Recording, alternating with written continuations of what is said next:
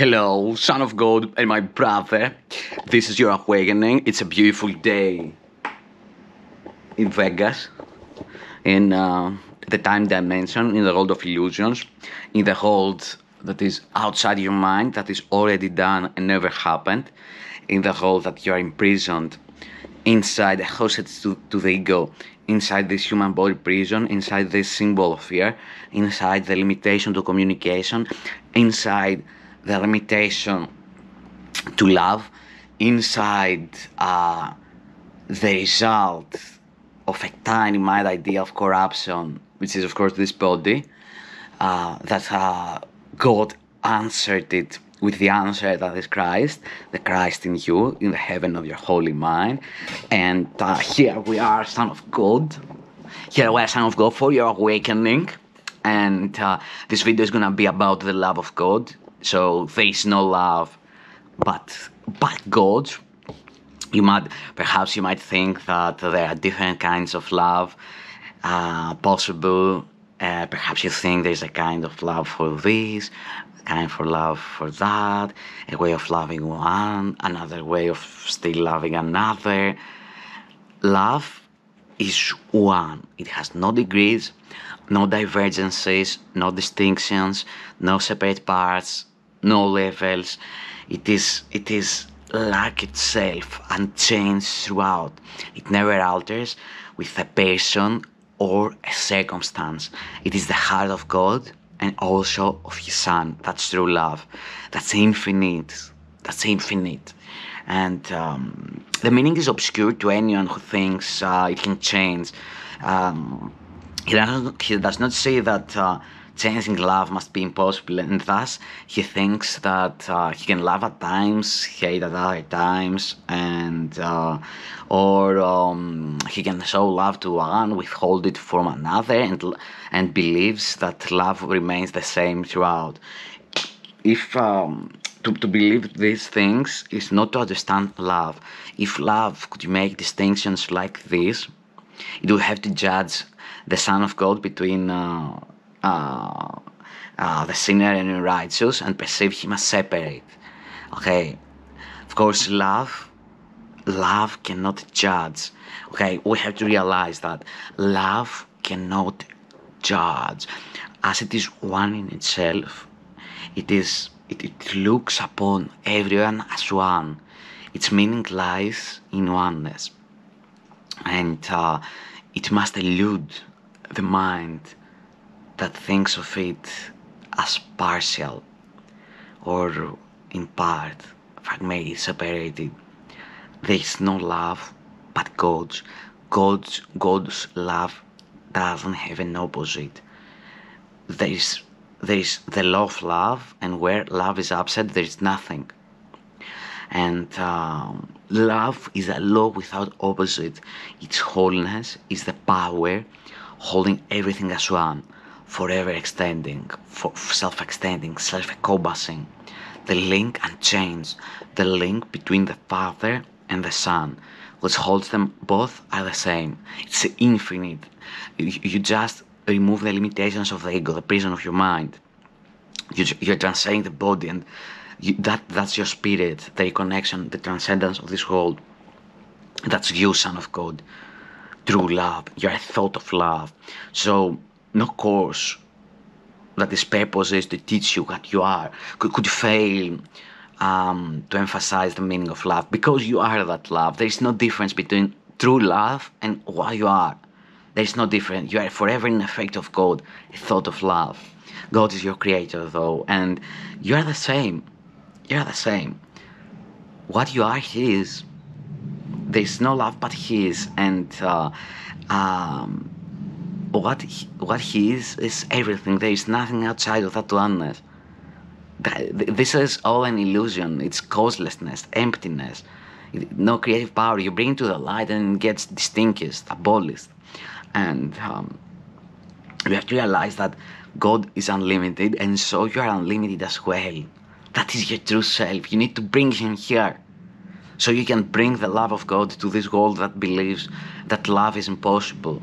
No law of this world obeys can help you grasp love's meaning, because everything that this world believes was made to hide love's meaning, to make it obscure, to keep it dark and secret, because love's meaning is the end of this world. When true love, when the channel opens, when God channel opens and unites the heaven on earth, true love is infinite, it's unlimited. You give forever like your creator. You give and increases. That's the gifts of God. Those are the laws of God. That's true love. You have one, you give one, you have two. That's true love, forever extending. It doesn't stop. It doesn't stop. And no one principle the God upholds but violates the truth of love. It violates the truth about what you are, and you have to realize not to seek within the God to find yourself, your spirit, your greatest self, the Son of God. Love is not found in darkness and in death. It's not found there. It's impossible. Yet it's perfectly apparent to eyes that see with the mind, the vision of the mind, and the ears that hear, the Holy Spirit, the vision of the mind. We can practice a bit so you can get a glimpse of that life, that love, which is life, of course. Because if you do that, trust me, if you do that, you are jumping so many timelines, you are moving ahead in time towards your release, because love is gonna heal you. All miracles are coming from this love, from true love, from the love of God. All the healing power is there. All the healing power you have is love. And if you become aware in the heaven of your mind, and if you get a glimpsing how it feels to experience the true love without any blockages, it's a leap of faith, not just a leap of faith. You move 1,000 years ahead to your release. So be still, connect with your presence, with your awareness. Pay all the attention to the nurture, to the observer inside you, to that part that didn't change at all since the moment of your birth. Something inside you, through your journeys in time, didn't change at all. That's the sleeping Son of God. That's the truth of who you are. Nothing else is true in there. Nothing else. This is an awakening. You're a prisoner. You're hostile to the ego inside this human prison. That is you. All the attention there. Take back the attention from this world. That's what you do. You take back the attention from your thoughts, from your emotions, from space, from time. You take it all back. And you put it in you look up towards your spirit, into the now, into the dynamic stillness, into the dimension of being, the dimension of dynamic stillness. Do that. Be still and know I'm God. Call your Father, certain that his answer, his voice will come, certain that his voice will answer. Be still and know I'm God. Be present. Go past the good, the bad thoughts. These are not your thoughts. These are sickness. These are thoughts of death, sickness, disease, madness, insanity. Go past all these thoughts. Above the clouds in your mind, be present, be still. Call the voice for God. Prime Creator, the Father promised He will answer, and He will answer you. He will answer you. He will leave a spark of light inside your mind. All you have to do is to give up a false belief of love and a dark illusion, a false belief of death, and He will shine your thoughts and help you understand the truth of love. And as you allow His voice, His voice is gonna teach you love's meaning in gentleness, the joyous lesson, the tribute to your power, the tribute to infinity, the tribute to the fullness of life, to the love which you are. And cast aside the insane beliefs of this world. Go past over all of them. They are made to imprison you. They are made by prisoners, by the sleeping Son of gods that are hostiles to the ego. Get past over it. Don't look outside. Transcend every law of chaos of this world. Be still. All power is inside you. The Holy Spirit is gonna show you the way. Accept your Redeemer. Be a happy learner. Heart call. Call Him. Call for salvation. That's the only call you have to make down here. Because this is an empty nothingness. And it's already done. So, remember everyone today, because you cannot live a part of God. You cannot leave your brother outside of your love and know the love's meaning, okay, and know yourself. So bless everyone, whoever you see, tell him, I bless you with the love of God. With this love that we describe, this is infinite, unlimited. The more you give it, the more you have, and the more the other have. This is the cure. The cure is the Holy Spirit inside your mind, the atonement of Christ, the healing of the mind. And learn the joyous lesson. The joyous lesson. The joyous lesson. You're gonna be so full, son of God, that there is no love but God's. And yours, and everyone's, and mine, there is no love but this. And this is heaven. Say it everywhere. Peace. Hello, son of God and my brother. This is your awakening, and it's about time to get up from this hole of illusions that you are trapped, that you are hostage to the ego, to get out from this hole that is outside your mind. It's time for an awakening. And this is how you become indestructible, invulnerable, immortal. It's the realization of this lesson, which of course you have to recognize, or if you attend my lessons, you have to recognize that guilt is hell. Okay. And the ego without guilt has no life. Okay. And the Son of God is guiltless. Okay. So the ultimate purpose of projection is always to get rid of guilt. Yet, characteristically, the ego attempts to get rid of guilt from its viewpoint only.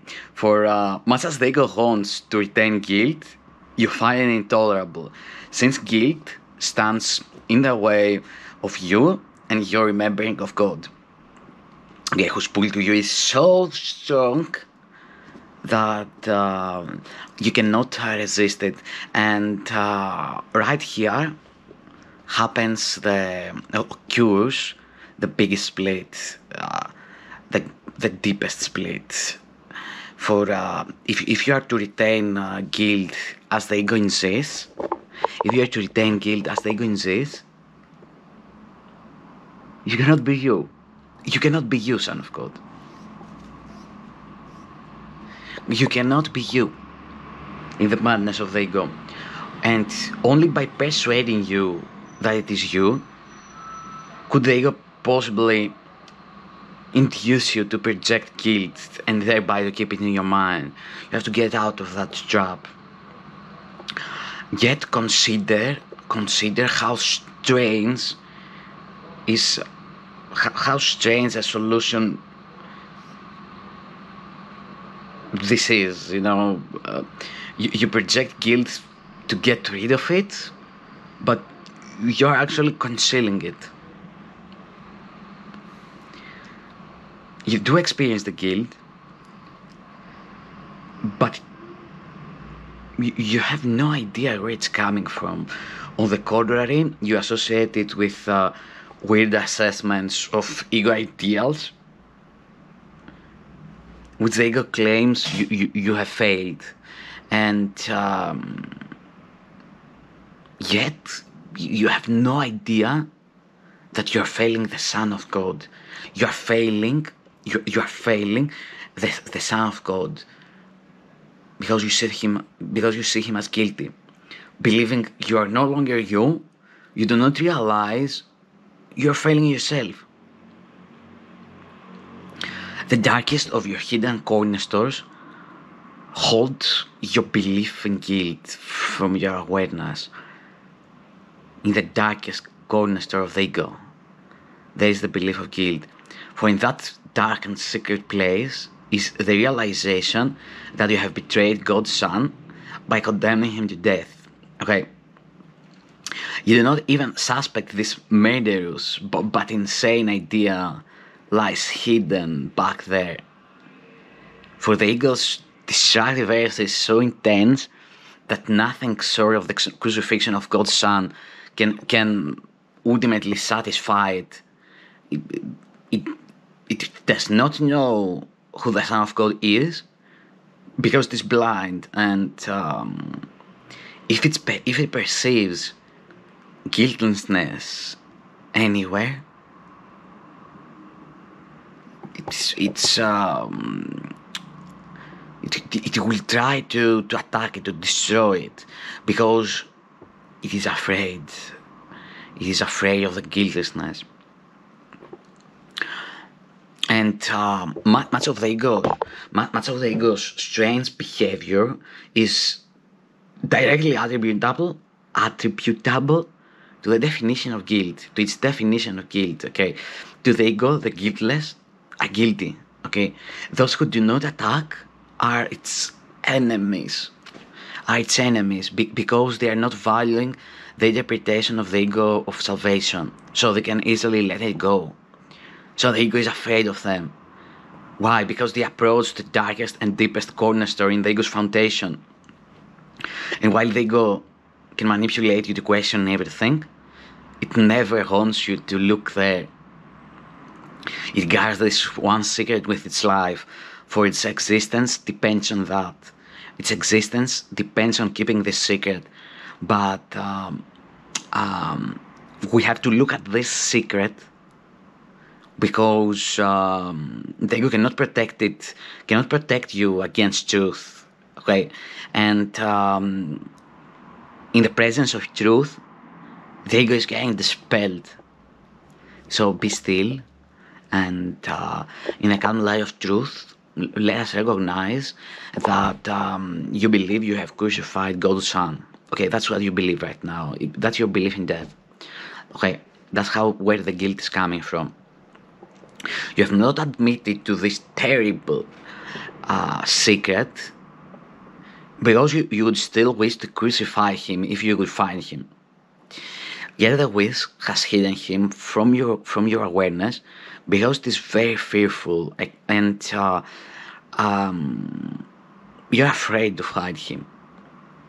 You've handled this wish to kill yourself by not knowing who you are and identifying with something else. That's the ego. You have projected guilt blindly and indiscriminately, but you have not uncovered its source. What is this? Where it's coming from?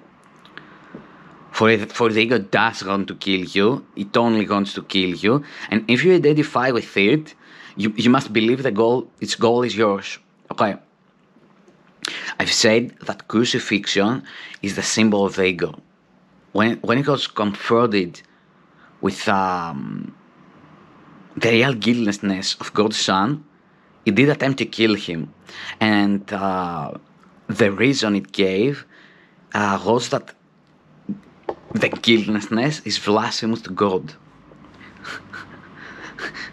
To the ego is God, and guiltlessness must be interpreted as the final guilt that fully justifies murder. Only your guiltlessness will protect you. Only your guiltlessness will protect you. Healing is coming from the Holy Spirit to the root cause of the problem, which is in your mind. Without guilt, the ego has no life. And God's Son is without guilt. Your true self is without guilt. You have to awaken, get out of the bondage of the ego. The Holy Spirit stands at the end of time where you must be because He is with you. He has already done everything unworthy of the Son of God. For such was the mission, such was his mission given him by God. And what God gives has always been. You are invulnerable because you are guiltless. You might be questioning now, how can I be guiltless? You're not guiltless in time, you're guiltless now. You're guiltless in the eternity. You're guiltless when you play your true self, Son of God, not when you are a prisoner to the ego, not when you are bondage by the ego. Okay? So you are invulnerable because you are guiltless. You can hold on the past only through guilt. For guilt establishes that you will be punished for what you have done, and thus depends on one-dimensional time proceeding from the past to future. Okay, from past to future. No one who believes this can understand what always means the now, the eternal, and therefore guilt must deprive you of the appreciation of eternity. Hell is guilt. When you are free of guilt, you don't die here. You are immortal because you are eternal. And always, always is now. Must be now. Guilt then is a way of the ego's continuity, okay? Is a way of holding the past and future in your mind to ensure that ego's continuity. But you have to remind yourself the guarantee of your continuity is of God's, not the ego's. Okay? And immortality is the opposite of time. For time passes away, while immortality is constant. This is your awakening, Son of God. Peace!